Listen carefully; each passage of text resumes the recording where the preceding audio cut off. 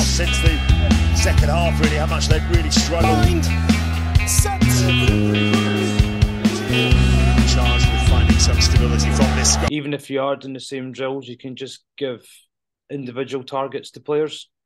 Yes. So then you're engaging those individuals. You're saying, right, you lead this one, or right, I want you to have 5 passes off your left hand during this next set. Or I want you to do a kick pass, or I want you to support player on the outside shoulder this time. But all those sort of individual tasks that you can get people potentially excited about to do that. Welcome back to the next episode of the journey of a grassroots rugby coach. And today, as always, this episode is brought to you by Bull and Bear Crew. Bull and Bear Crew provide quality men's skincare products, and the range comes in 100ml bottles, so you can take them when you travel. You can take them in your carry-on baggage. You can put them in your gym bag, your rugby bag, wherever you need to take it. It's handy and can go with you. All the products come in that size. All their bottles are reusable and refillable. All their products are natural. Check them out at bullandbearcrew.com.au. This week's guest is Gavin McLeod. Originally from Scotland, he's now living in London. He's currently the forwards coach at Hitchen Mens team. He's also coaching Fernhill School, and he's also involved with the Saracens Player Development Program, which is a pathway for players aged under 15 and under 16. He began his coaching career whilst playing abroad in Canada as a way to give back to the club. During our conversation, we spoke about coaching fundamentals to kids, how we should always be learning and growing as coaches, how we help our players grow and learn, how to change coaching conditions to keep things fresh and exciting. And we spoke about his 3-error rule when looking at giving feedback to players. As always, if you like this episode, give it a thumbs up, give it a rating, pass it on to anybody else that you feel can benefit from it. Give us a review. That's how the algorithm works, and it puts it out there for more people to listen to. So again, I thank you for supporting the show. Sit back, relax, and enjoy my chat with Gavin McLeod. This episode of The Journey of a Grassroots Rugby Coach is brought to you by Bull and Bear Crew. Bull and Bear Crew is a range of men's skincare products. There is face moisturizers, face mist, body wash, beard wash, shave oil, and moisturizer. They come in a 100ml pack, aluminium bottles, so they're safe for traveling. You can use them check-in your baggage. They also come in larger at-home bottles. All bottles are refillable, reusable, and recyclable. You can buy refill pouches to refill bottles you have at home if you don't want to purchase bottles from Bull and Bear Crew.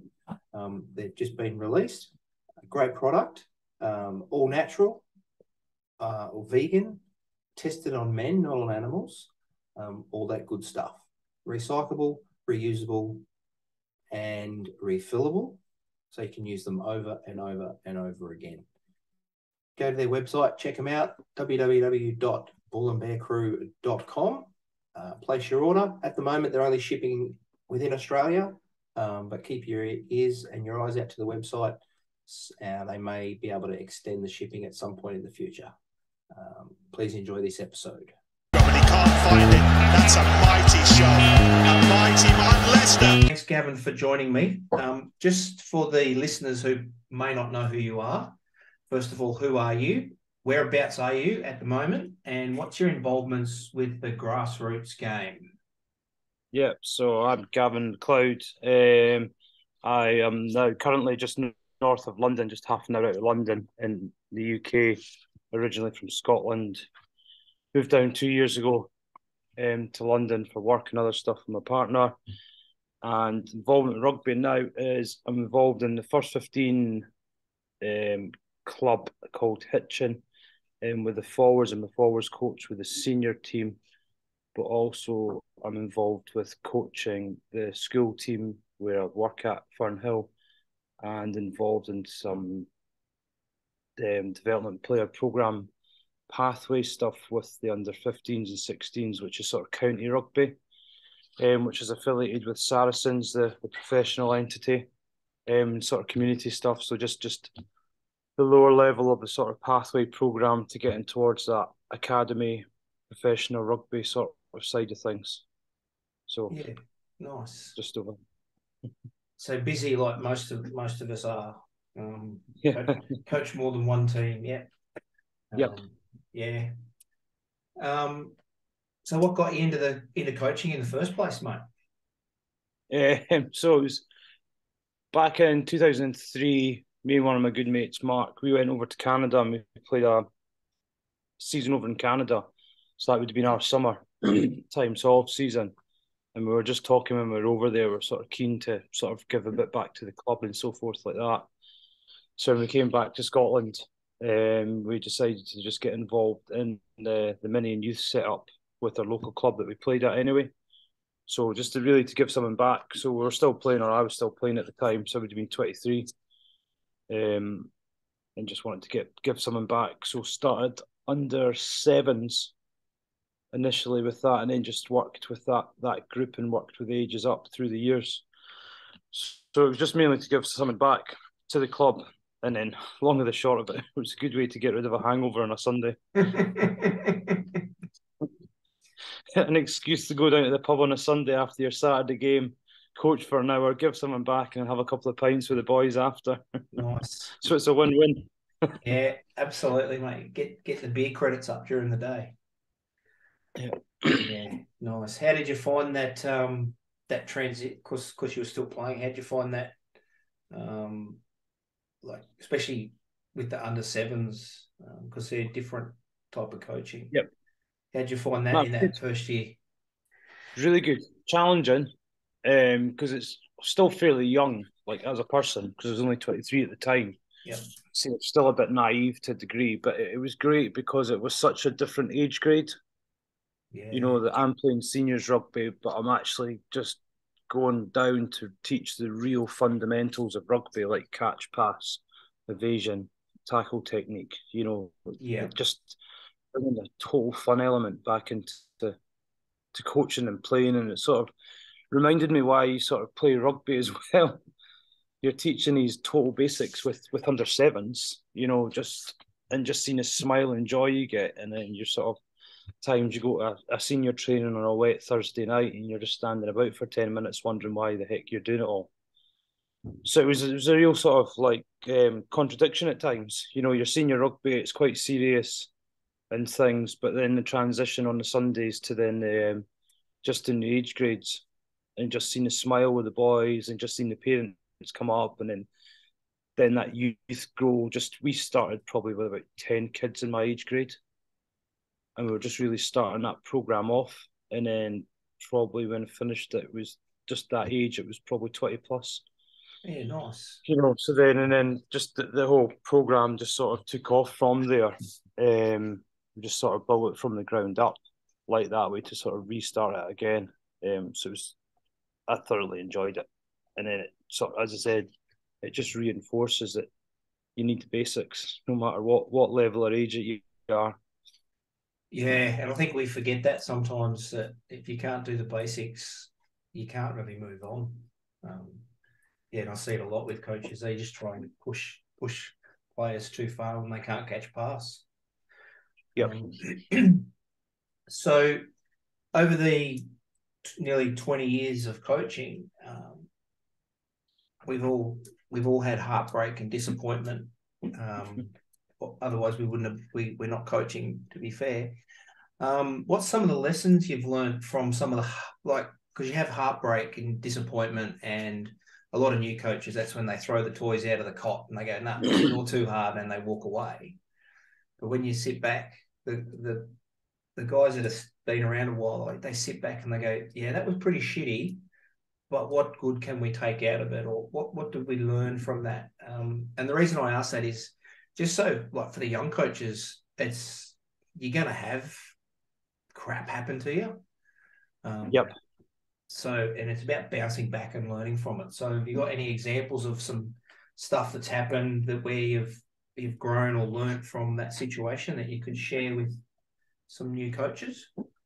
Yeah, so it's just sort of a couple of different examples, I suppose. But the first one, it's quite funny through just going through the whole coaching journey, when I was younger and I was coaching the age grades, I didn't get as frustrated or upset with losses or disappointments as I do with senior rugby, which is, you could say it's a more sort of serious thing, but it's not. But you know that at age grades or at youth, they're growing.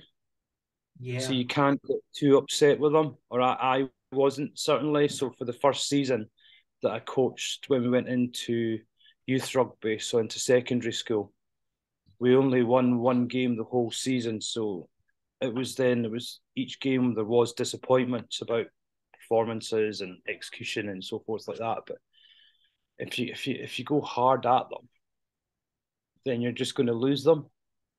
So you need to sort of pick the positives out with it. And then I would always go home and still reflect anyway. And some of my best reflections are after tough losses and heavy losses. And I try not to get too emotional straight after the game, but sometimes it's difficult.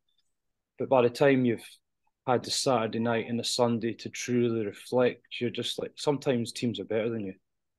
Yeah. Sometimes they're better than you at the game, and then you just put your hands up with that. But if they're not, I challenge myself pretty hard about what could I have done differently.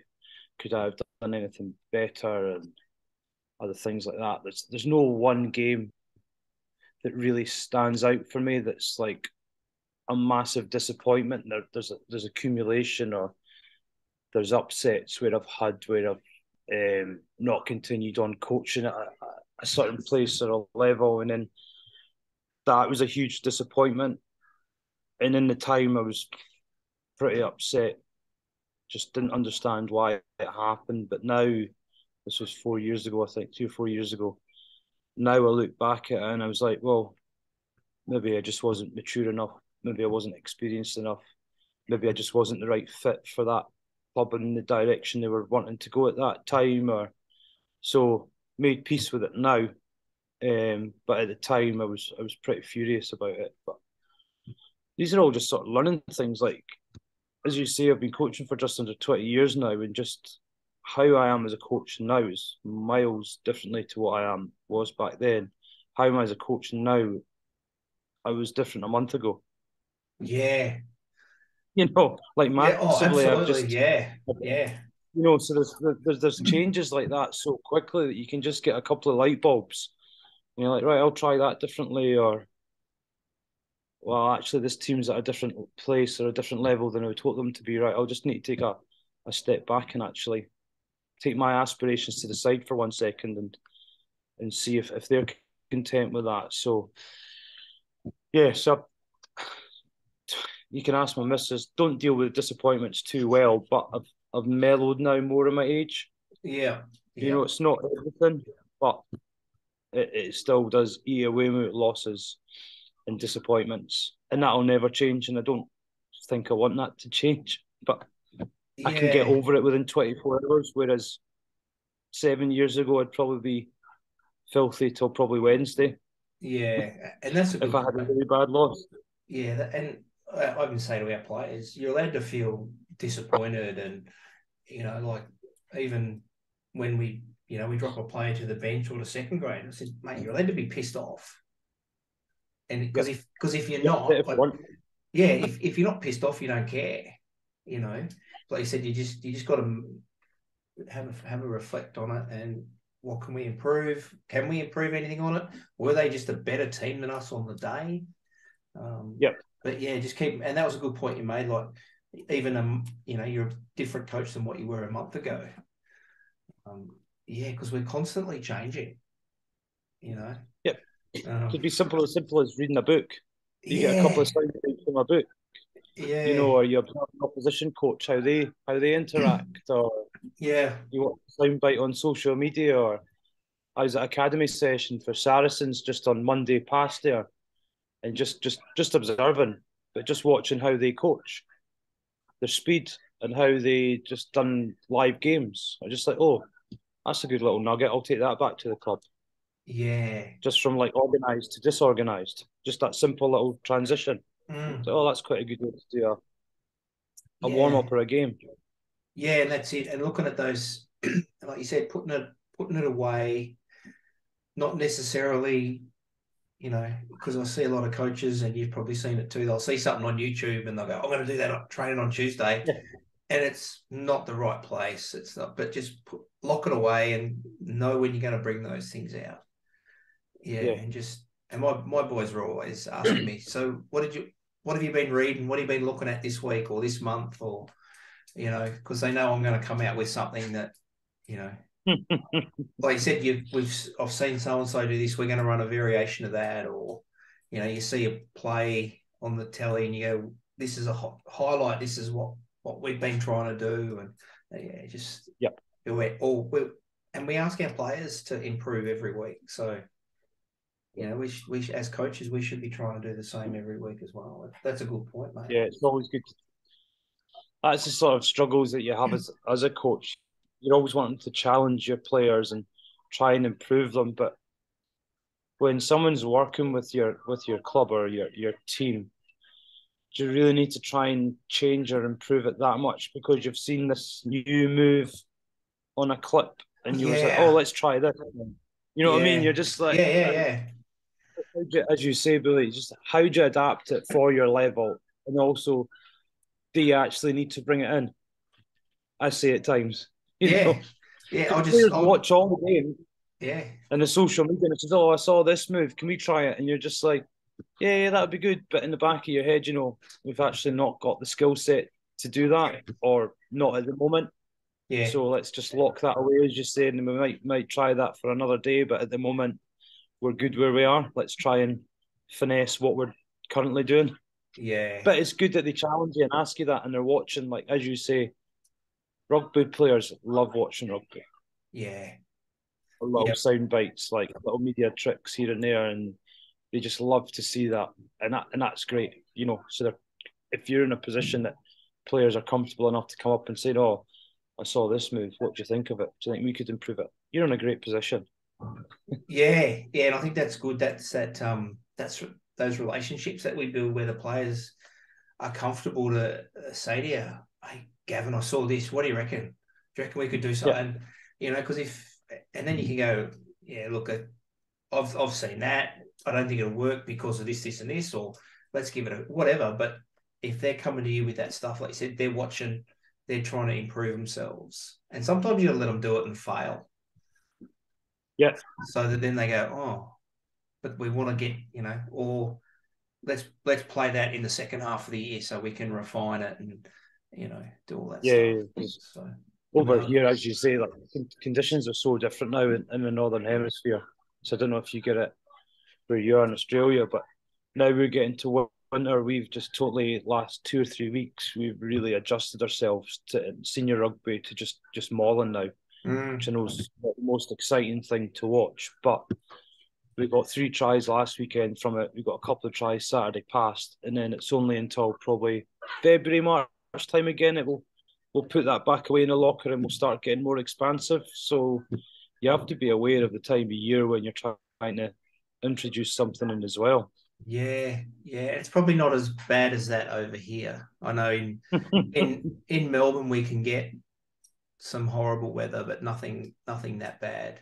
Like the boys in Sydney and Brisbane, they get cold, but they'd be able to play expansive footy most of the year, I would think. And that's the point too, mate, is, can we play that? A, do we have the skill set? B, it's going to be snowing on the weekend, week up. There's no way we can do that, I've not had that yet, thankfully. Yeah, well, that's it. And mate, watching a game, watching 80 minutes of mauling, I could do that all weekend, to be fair. Oh, I quite like mauling's great, and you can get really technical with it, but I'm not sold to like that's the way to play rugby. Yeah. Like I know my bowler's coach and I love it, but if we scored 6 mauls, I would be like, "Oh, come on, give the backs a shot." Let's have a bit more fun. So it's a great asset to have, but just at the level that we're at as well. Just don't want to go on a bit. But when you have referees that are so inconsistent, you're just sometimes inviting poor decisions. Yeah, Constantly ball tight, or if you've got slow ruck play and you know things like that. So it's like, how do you paint better pictures for a referee? Well, show the ball more. Yeah. You know, don't allow defences to sort of give them an opportunity to do something maybe that's not quite correct, and then that gives them an option to get an exit, things like that. So Mullen's great, don't get me wrong, I love it. I love it from line out plays, you know, trying to play line outs, but we're now just developing plays off the maul as well. Yeah. So when the maul's got it so far, rather than just trying to get that secondary shove, right, what can we do? Something exciting out the backs with that when they're actually on the back foot. So it's got a lot of options, and this is the fun part of coaching. Yeah, absolutely. Yeah. When you've got your nuts and bolts sorted out and you're like, right, what can I get my blindside winger to do? What angle can I get my centre to come in at? Yeah. You know, what angle can the 9 run off the maul? You know, where can we run? Can we do a kick pass? Can we hit the seam? You know, or do we just fuck up the middle and then just go another phase again and sort of things like that? So these are the stages that you get quite excited about when you don't actually have to spend half an hour building up the maul every Thursday night. That at the stage now they've built them all right. How do we strike off that? Yeah. And do we strike as we're going forward? So the defense is on the back foot, you know, all the time. Like you said, where do I want my blindside winger, and where do I want my open side winger? You know, like if we're mauling here, what do I want my open side winger to be doing? And it's so done properly, it can be a good launch. Yeah, really good. As I say, especially with the weather it's starting with. It's not heavy, it's just sticky underfoot over here now. But it's that's just like, if you've got a good kicking game, you can just afford to go, and then just other teams are just like, oh, not another line out we've got to defend, and then all of a sudden you play it off the top or something. But yes, it's just getting a bit sticky at the moment. It's not miserable, but it is December now, so you have to change your sort of point of attack to degree, but you still want to try and play with the right spirit and trying to get the ball out to the fast boys as early as you can. Yeah. So now that you're in December and it's getting cold and horrible, what do you do at your training sessions to ensure that A, the players keep turning up, and B, they're not standing around in the cold doing nothing? Because as we know, if they're standing around cold doing nothing, they're gonna look for something else to do, and that's usually annoying the bloke next to them. Yep. So just try and change it quite often. So you're not doing the same repetitive tasks and drills and stuff like that. Not having them standing about, trying to have them as active as possible. Condition games are huge for me. Yeah. You know, so they're getting as much touches on the ball, especially cold, and then just change the conditions, you know, ask the players what they're sort of seeing to what they're like. And even if you are doing the same drills, you can just give individual targets to players. Yes. You know, so then you're engaging those individuals. You're saying, right, you lead this one, or right, I want you to have 5 passes off your left hand during this next set. You know, or I want you to do a kick pass, or I want you to support play on the outside shoulder this time. But you know, all those sort of individual tasks that you can get people potentially excited about to do that. And then just like, for instance, this week we are now coaching at AstroTurf on Thursday night, hopefully. So just changing with the training, even simple thing like changing a training venue. Players will be like, oh, it's somewhere different. Yeah. You know, so subconsciously like, right, it's going to be a different session. It's probably going to be the same kind of session, but it's in a different environment. So when it's colder, like we put training feeds on once a month as well. And like obviously with seniors, so we try and promote Thursday night beers a little bit. So you can if you get off field right as well, you can kind of sell the miserable evenings a bit easier when you give them a little carrot at the end. Yeah. I know that's not really rugby, but no, you need plus at the community sort of stage. Mate, I think it's a big part of rugby, because the way I look at it is, you know, a lot of the boys in the team that I coach, in my senior team I coach, they're road workers or they're working in construction, so they're physical work all day, and they come to training, and they can let off a bit of steam, and if you can give them a feed and a couple of beers, they go home happy, and then they, like you said, then they come back. So sometimes it's that outlet for the players as well. They've got a shit boss, and they just come in, they let their frustrations out, and they get to sit around and have a beer and a feed with their mates before they go home. So I think it's a big part of, especially the community game, is that after training stuff. Yeah, and just getting that engaged with it, and then with it being the community as well, it's how do you try and engage the community or the rugby community as well. So I'm doing a skills session with under 16s. It was meant to be this Thursday, but it's now next Thursday. But extending an invitation to the 16s just on Saturday past to come and just shadow the coaches if they want, just to see what senior rugby is like. So they were in the sheds at half time, seeing what messages we were delivering to the players, how the players reacted, and things like that. And then they had the game on Sunday, so some of the seniors went down. So it's just getting that engagement as well and that familiarity. Yep. With them all, and then that gets them engaged. So then when you come to training tomorrow night, you'll hopefully have the players just talking about Saturday. 16's game was quite good. On Sunday, it was good sort of seeing the youth coming through, and then you can just have a couple of micro conversations with the players about different things that you don't usually have. And then it's just a different way to engage and then hopefully get them excited a bit. But yeah, it's through the winter months, it's not easy. So as a coach, you do need to think, how do I get the best out of this session? And quite often when it's cold, we just have to condense it. Just make it a good, quick, sharp hour of high intensity. Keep the chat to the real minimum. So you're sort of walking and talking more than sort of like having your 30-second-minute conversations. Yeah. Because that is kind of the time where they are getting cold when you're standing about it for a bit, so they can go and get a juice and you can be talking to them while they're getting their water. Yeah. Yeah. So it's usually our sessions last for about 75, 80 minutes. So we don't go in for too long, but just during the winter months, we've got lights, it's a good thing, but it's just condensing it to get as much, but not drip feeding as much technical detail. Yeah. At this stage. Yeah, nice. I like it. Mixing it up. Do you do anything differently?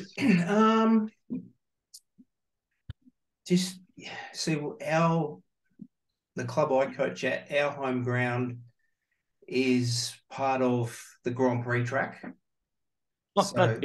So we lose our home ground for about 6 or 8 weeks at the start of the season. So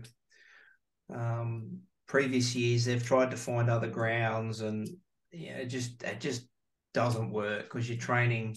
Last year we trained on a venue that had no lights, and it was at a school, so it was basically the 22-meter area was the size of the paddock we had, and had holes in it.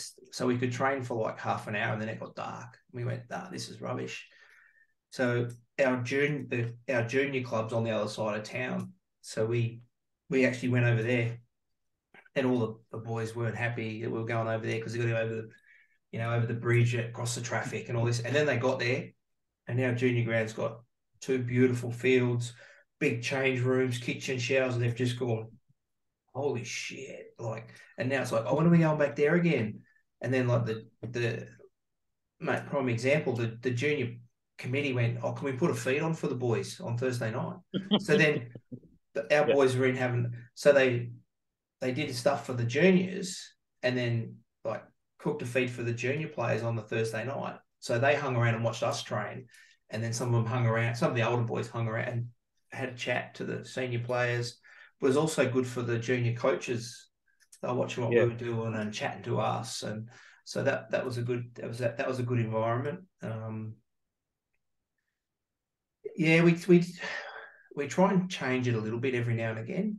If we're a bit, some nights we'll just have no like have a low impact night or a high intensity night, or just sort of depends too. You just got to get the feel of the group, where we are in the season. Injury, how many injured players have we got? There's a whole, but like you said, just changing one session every now and again is enough to keep them energized. Yeah, it is, because we one of the clubs in Scotland, Coach Stuart Melville, they when we had a good season, we were going to be promoted, but then COVID kicked in, unfortunately. Yeah. We actively, when the weather was rubbish, we just found somewhere to always train. Even if it was like a 5-a-side pitch or AstroTurf or something.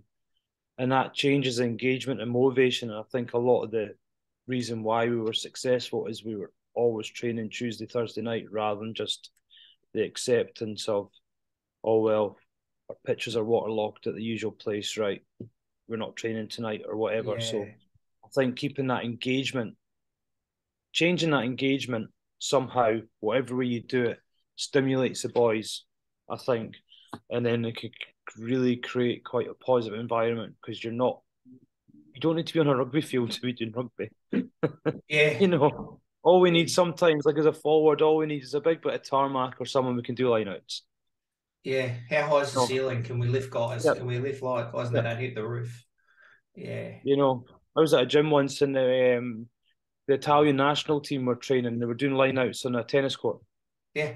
They're just not bothered. As long as you got a decent bit of space to throw a ball, so you can find. But it's like, don't get me wrong, it's not ideal, but players are adaptable. We want our players to be adaptable on the pitch. So why can't we challenge them to be adaptable with training, even if it is just a training environment? So we want them to sort of be able to combat as much as possible. So throw these little challenges by however we change our training does keep them stimulated, even although if they probably don't appreciate or understand what we're trying to do half the time. Yeah. Thinking that we're all mad. Why the heck are we doing this and that? And there's often method in the madness, but we don't disclose the madness. No, not. Oh, my guys know I do some weird and wonderful stuff, but that's okay. They see it coming and they just roll their eyes and they go, "Yeah, we're just going to do it because we know there's a method. There's a reason why we're doing it, and it'll be clear in about 3 weeks." Yeah, a couple of sleepless nights later on, they'll be like, got that one. Got that one. Yeah. So remember when we did that exercise 3 weeks ago? Now we got it. Yeah. No, but you're right, mate. Just changing things, making them think. And sometimes like condensing a space down can actually benefit even your catch pass, because you're in a shorter space and less time and all that type of stuff. As long as, like I said, as long as it's a safe area where your players aren't going to get injured. That's some good advice, mate. We don't sort of have those dramas as much here, but. So what's the quickest lap one of your boys has done around the circuit then? Running. Mate, believe you're not allowed on it. Mate, we wouldn't send our boys around it.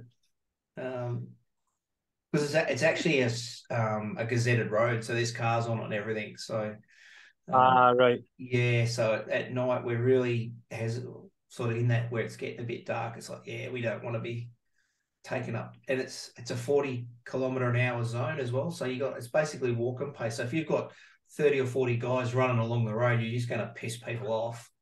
Yeah. Which is not. And what you we got your club colours on. Yeah, they know who we are, mate. It's like not a good look.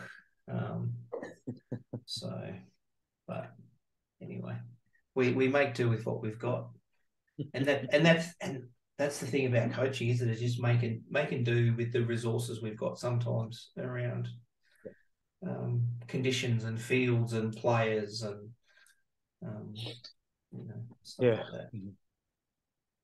So when you're having those sessions where it might be a little bit different, or you're doing a new skill or whatever, and you've got to give some feedback to your players, especially when you try and have those little short, sharp sessions. And I know there's a heap of different ways to give feedback. And the way I received feedback when I first started playing doesn't exist anymore, thank goodness.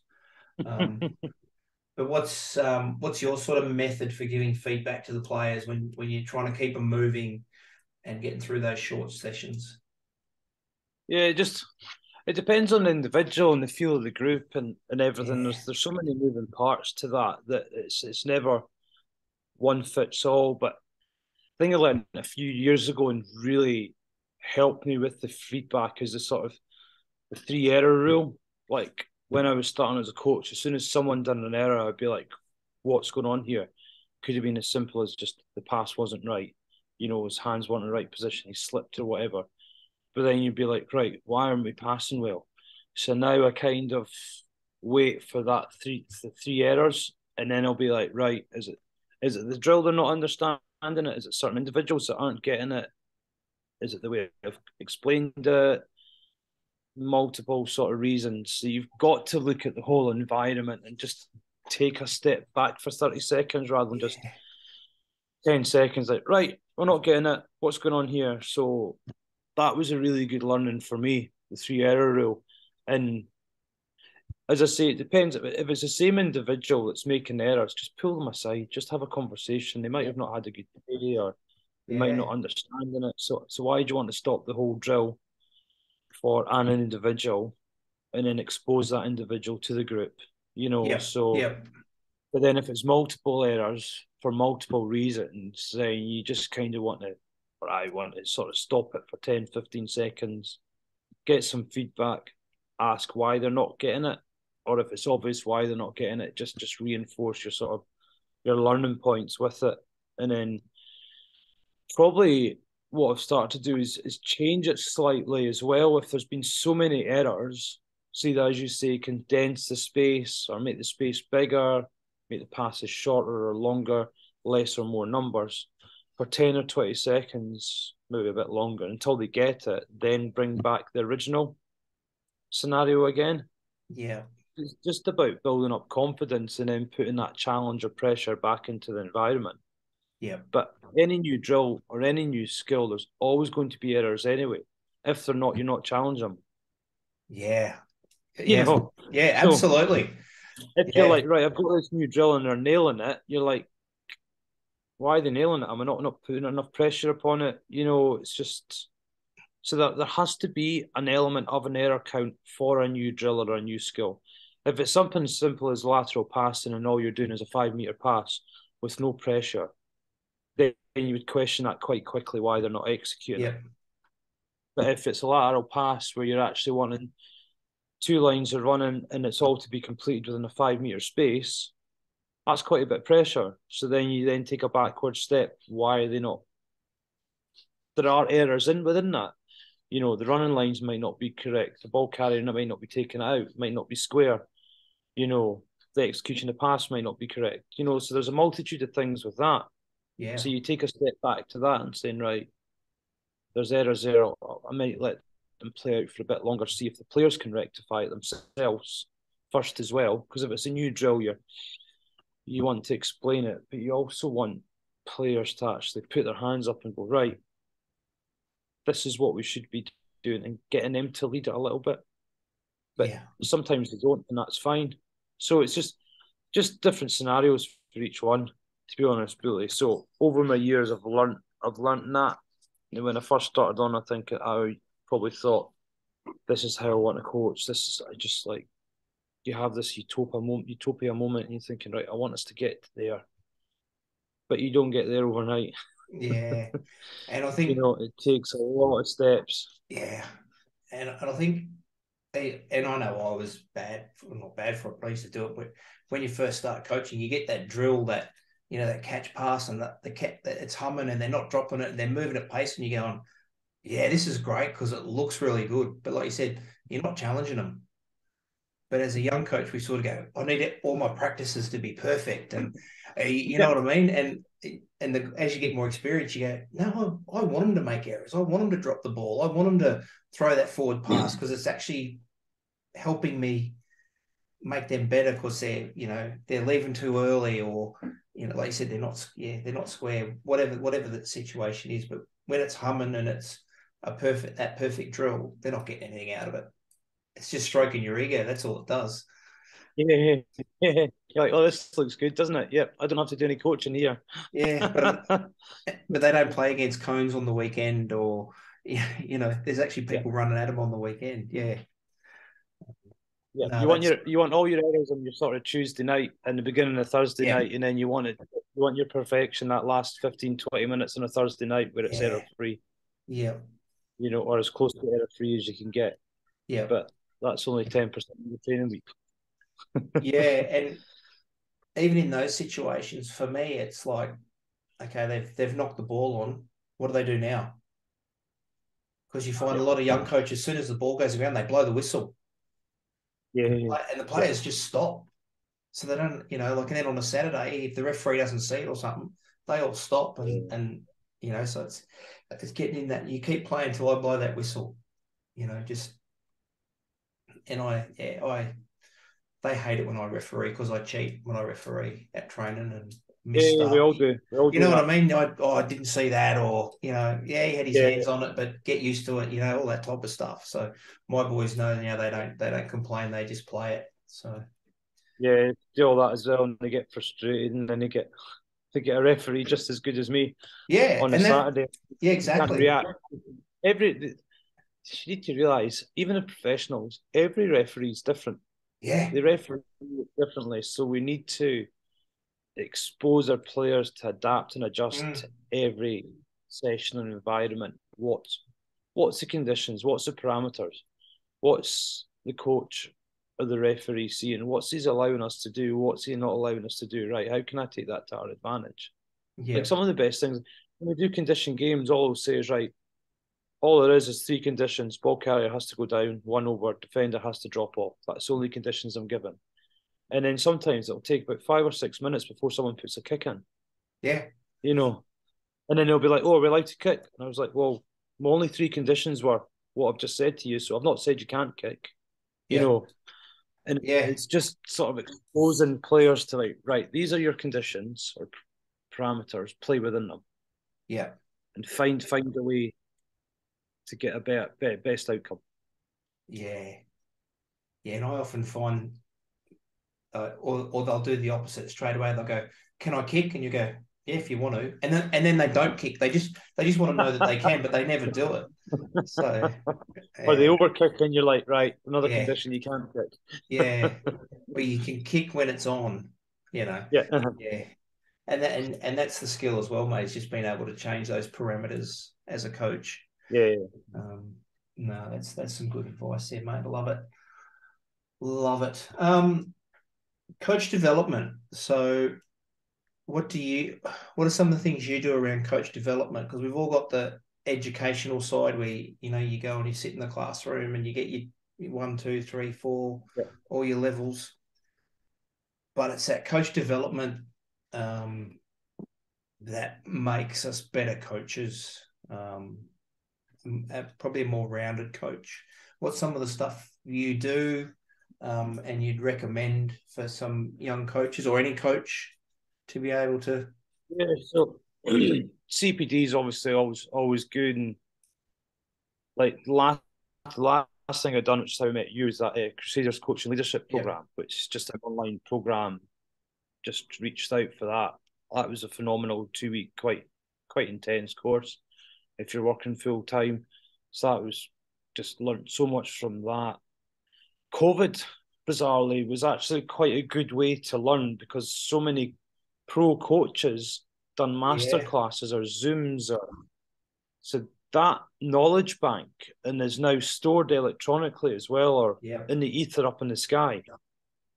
That, in terms of there's nothing like that when I started, so there's so much out there on social media now, and you just need to tap into your rugby union. Like Scotland's actually, I get a lot, I'm not tapped into the English rugby union like that, but they've just launched a roadshow in Scotland about their key principles and stuff. So they've had Gregor Townsend, Steve Tandy, Leicester coach, and a couple of other boys, and they're all online now. And it's just a really good tool to have to sort of see common themes, trends, what's the terminology they're sort of using, things like that. So that's great. I'm also one. I don't read enough, but on holiday I love reading books, and I'm just like biographies and other things. So just the generic ones, sort of Eddie Jones, Richie McCaw, Dan Carter, Lawrence Delalio, and John Kerr's Legacy as well. All these books, they've all got great little sound bites on them. Just these one or two sentences about, oh, right, I can use that, understand that, how that works now. Yeah. And I didn't really read when I was younger like that. It's probably in the last 10 years, I would say, that I've read books and reading about coaches. And the thing it's funny, the thing you read about books, each coach is so different. Yeah. And each player as well is so different. Like the difference between Dan Carter and Richie McCaw, the two probably the best players you could argue. But how they promote themselves, how they adapt, how they conduct their lives is nearly polar opposing, or how they approach a game. Yeah. You know, but when they came onto the field, they were near enough identical, if you know what I mean, because of the passion, the desire, the skill rate, the execution, everything like that. But off the field, they're two totally different characters, or certainly from when you read the books. And coaches are the same. Yeah. Probably a lot of them have got very similar ways of how they want to play, but how they go through that through their philosophies, beliefs, core values differ. Probably not hugely, but they still differ. Yeah. You know, and that's one thing I would say as a young coach, just go and research. There's no right or wrong way. There's just your way. Yeah. You know, and you're never going to get it overnight. You're never going to get it overnight. I don't get it overnight. I'm still learning. Like I've learned probably more in that leadership program and that 2 week intense one than I probably have in the last 2 years collectively. Just that intenseness. But I've learned stuff over the last couple of years. But that bit, and then just watching, as I say, it was an academy session last week. I watched how they went from structured to unstructured. So I picked up a little nugget from that I can easily relate to a game that you've got an unstructured condition game. If you score a try, you start off with a structured line out or scrum play next. So there's always you just need to be open to learn and don't be scared to challenge in the right way. Question. Yeah. Don't think I've probably done that enough when I was younger as well. Because if you're young and naive, you just probably this was in the early noughties or early noughts. So you're sort of looking up to coaches at times and worry to ask them about certain things. But don't be. Yeah. We want to share. We want to share. Yeah. You know, we have ways that we want to do things, and a lot of people won't agree with it. But I believe what I'm doing, so I'm happy with what I'm doing. So question it. If I can change it, I'll change it. If I think it's for the better. So yeah. There's, as I say, there's so much. Sorry, it's a long-winded answer, Billy. But no. It's COVID's been great in terms of learning. Yeah. Not hands-on, I have to say, but in terms of the volume of content, there is some rubbish out there. Don't get me wrong. You know, so I would have that one caveat. Watch who's delivering the coaching. Yeah. But there is so much out there. Yeah. You know, and from elite coaches now as well, that they are openly sharing their knowledge, which 10 years ago, even 5 years ago, they weren't sharing openly. Yeah. I would say personally, certainly in the Northern Hemisphere, that's what I've noticed. I don't know about what you're getting in from Australia Rugby Union or from your regions. Yeah, we were pretty much the same down here. We had it used to be horrible down here. It was this is mine, no one else can have it. And I think COVID sort of broke that down. Like you said, you know, you were getting emails from Rugby Australia saying so and so is doing a webinar on this. You know, and you know, and they did it really well here because they did they had Jeff Parling and a few of the forwards coaches, and all they did was lineouts. So like if that's what you want to do, guys were just logging into it, you know, or or a scrum session, and there was all these, and then there was other stuff, like you said, and there were good coaches out there that were probably out of work. So they were doing, I'm doing a webinar, $10 a head, and so you get $10, mate. I'd pay $100 to have a one-on-one with you. So I'll pay you $10 or whatever it was, And like you said, then most of them send you the recording of it anyway. So you've got that, and it's just it just really opened up the whole coaching network, I think. And what it showed to me was that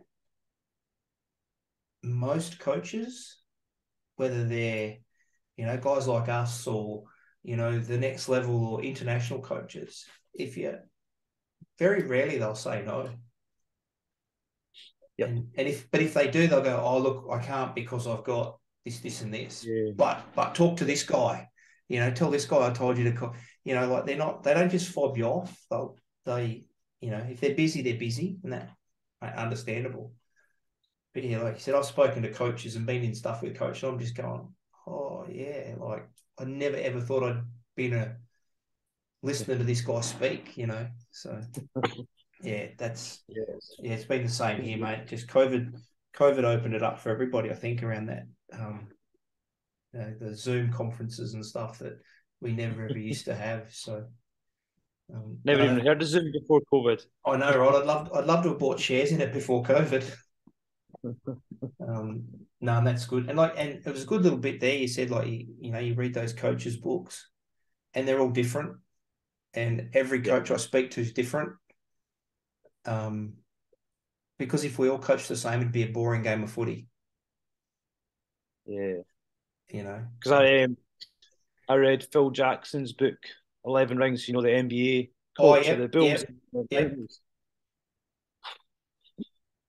That was learned quite a lot from that book, actually, which is quite funny. Like, I actually learned a tactical thing from basketball, but I was like, oh, how can't I could probably influence that or try and bring that into rugby, because he had a big thing about the triangle. You've always got two avenues open for a pass in basketball. Yeah. I was like, why can't we just use that same terminology in rugby? Because you're always wanting two options of passing, aren't you? Yeah. So why can't we attack in a triangle? You've got the ball carrier, and your triangle could just be one either side of you, or it could be a front door, it could be a back door. It could be someone closer, it could be a kick pass. But it's all angled into triangles. So I was like, it's just quite a nice, simple term to use I've not introduced it yet, but I think you could say, right, are we attacking in triangles? And there's a lot of detail into that, but it's such a simple one-liner to say that players would be, no, we're not. We've only got one option off the ball. Yeah. So I really enjoyed that, and I also think from this, I read this before the documentary came out, actually, or I was nearly finished it, so I didn't watch the Last Dance before, but just how he dealt with Dennis Rodman. Yeah. I thought it was unreal, and like in terms of a leadership management, how to get the best out of your players. I just thought, I read Phil Jackson's book and I was like, he's so laid back about this.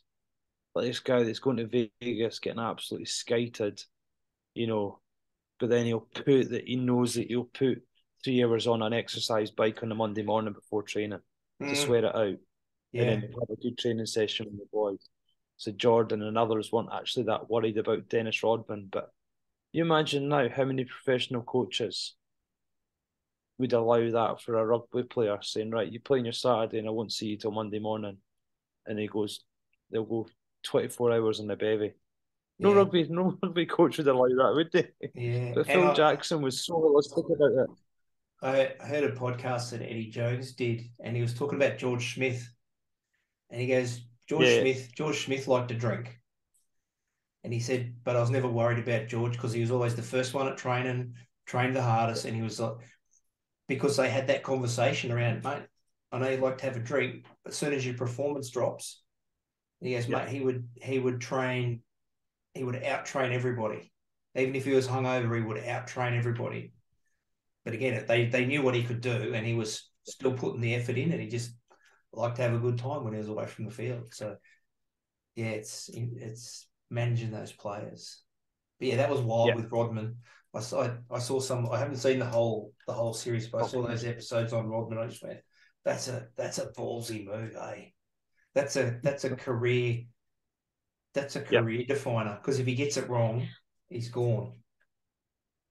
You know what I But mean? they just had so much trust in him, like them all. Yeah. It's quite funny because basketball is sort of different because you only really can have one alpha male in that team. Mm. But they probably had maybe 2.5. Wouldn't say Pippin's quite the alpha male, but you had Rodman and Jordan. Mm. You know, both wanted to lead in different ways. You know, but they both totally respected each other. So just reading books like that, as I say, it doesn't need to be about rugby, but just seeing how coaches. I want to read an NFL one actually as well, but just seeing like Belichick's one. There was another one, I can't remember what it was, but just seeing how these elite coaches, they're not across all sports, they're not actually hugely different. No. It's just amazing, just learning how individuals deal with professionals. And like the majority of us don't deal with professionals, but geez, we can take so much from it. Yeah. Like last couple of weeks, just from that leadership program, the Crusaders ones, always had conversation with players before.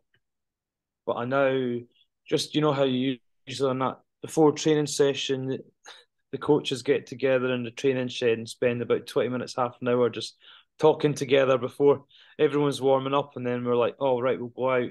You know, coaches usually sort of do that together in their huddle. I try to sort of get out a bit earlier to sort of engage with players more. Yeah. You know, just the time before and just little things like that. Just and then allowing that sort of uncomfortable silence a little bit as well as a, how are you? And you can just gauge straight away rather than just sort of the walking past, how are you? Yeah, fine, right. Have a good session. Yeah. You know, now you're just like standing, stopping, how are you? You know, rather than in a passing way. And just trying to engage a bit more and sort of seeing how they are. Like a lot of the time they're fine, but sometimes you can sort of tell they're not quite right. And it's generally about work. Might just had a shit day. Yeah. Something else, but if you just engage and open up with them a little bit, then geez, I think you get a lot more from them after that as well. Yeah. And you're not cutting them any, you're not doing them any favors or cutting them any slack, but you're understanding why they're having an off session.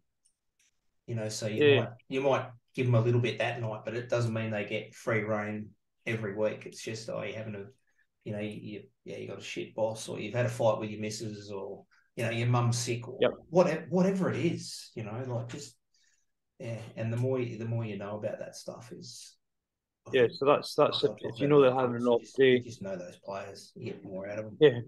So if they are having that off day, just if they are having those errors during a session, just pull them aside. That's when you have that one-on-one with them.